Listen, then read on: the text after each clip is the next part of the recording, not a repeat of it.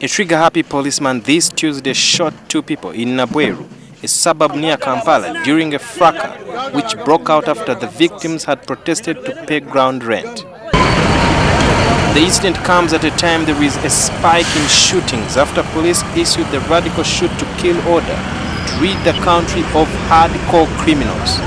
This has elicited a heated debate, especially among the civil libertarians, who argue that the police is engaging in extrajudicial killings. Although the Police Act in Penal Code do not clearly spell out the circumstances under which an armed police officer can shoot at anyone, firing in self-defense is allowed. The first one would be probably verbal communication. You warn the people that I'm about to shoot, or I'm going to use a firearm, or else you surrender. Then after that, you can shoot in the air, but not direct. And if you see that all those available options have failed, that's when you can shoot the person direct. But we usually tell people that it should be either in the air or shoot to disable. But Article 221 of the Constitution requires the police to act at all times to protect and uphold human rights. However, police publicist argues that whereas the police should act with restraint, there are times crowds pose a threat to security officers. Consider is that a stone is also an arm because it can kill once thrown and it hits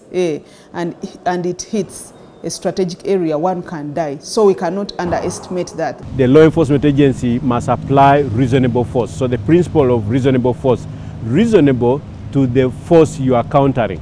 Now if somebody throwing stones, you can't use a live bullet to shoot that person.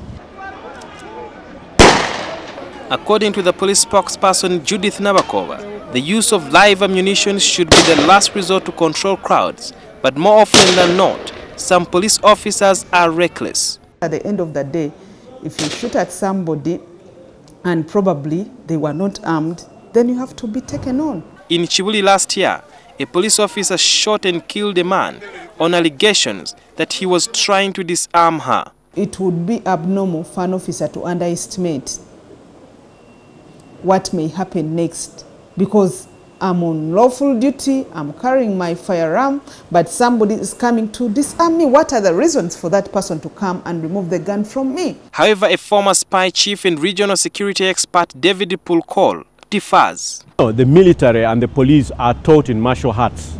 If somebody approaches you, you can only see, you can even estimate from the darking is coming for your gun, okay? It's coming for your weapon.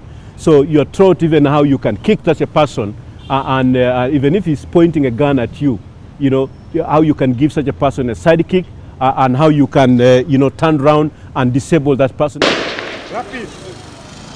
The evidence of such high-handed incidents are not difficult to find. The Nabweru incident showed that one person was shot in the shoulder, another one in the stomach, which violates the principle of self-defense. What we always do, we investigate those cases, and once we are through with our investigations, we always take the files to the DPP.